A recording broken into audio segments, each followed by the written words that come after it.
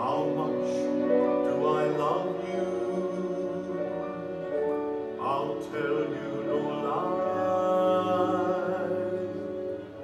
How deep is the ocean? How high is the sky? How many times a day do I think of you? How many roses are sprinkled with you?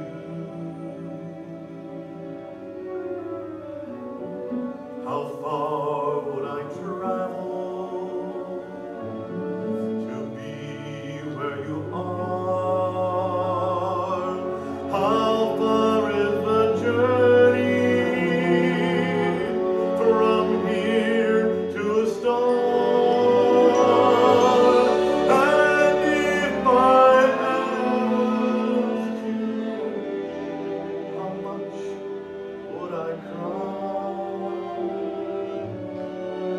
How deep is the ocean?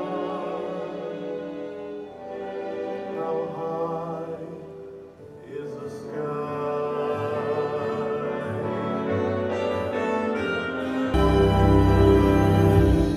That was a good number for you. Thanks. It's taken from life. Excuse me. Betty, I'm a little confused to tell you the truth. Look, I talked this all over with Judy, and I don't think Whoa, we whoa, can whoa! What about talking it over with me? Or Phil? Or anyone in the cast? You'll let them alert you for Vermont. I mean, you don't want them to think you are underhanded now, do you? Underhanded? Look who's talking about underhanded. Well, that's a very mysterious remark. I can't even speak to you right now. I'm so angry. Look, if I said or did anything to offend you, I'd like to make it up to you.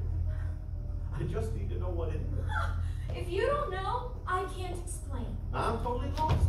Evening, Bob. It's a good thing I ran into you. Glad you could make it. Betty Haynes, this is Ralph Sheldrake. Mr. Sheldrake, I have heard so much about you. Boy, am I glad Bob called me to see your act.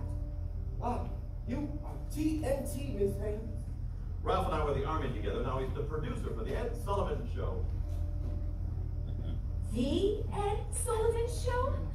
I thought you were in real estate. No, I'm just a humble TV producer. In fact, I just got off the phone with Ed. He wants you on the show. Now how's that for $1 million proposition? $1 million proposition? Folks won't know what hit them. But say, Bob, I still haven't heard from half the guys. I guess our letters got stuck in the holiday mail. Man, that's a tough break. Say, do you think Ed will give me a spot in his show tomorrow? Sure, I can cut Kate Smith down to 3 choruses of God Bless America. I'm sorry, you're not in real estate? No, I'm not. And Bob, you called him in to see me, even though I left your show? You're good. That's all I know. If you want a shot at his whole career, then take it. But say, I got a scoop. I'll see you at the studio tomorrow. And Betty, good luck. Take care. Can you believe a star like Bob Wallace helping out the general?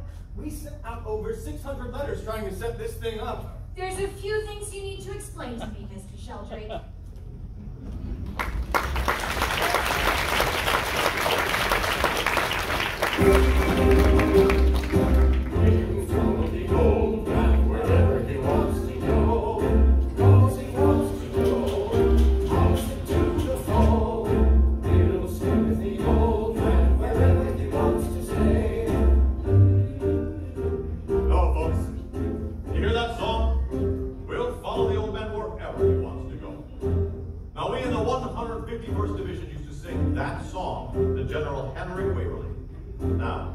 This here tonight is a call out to that 151st Division.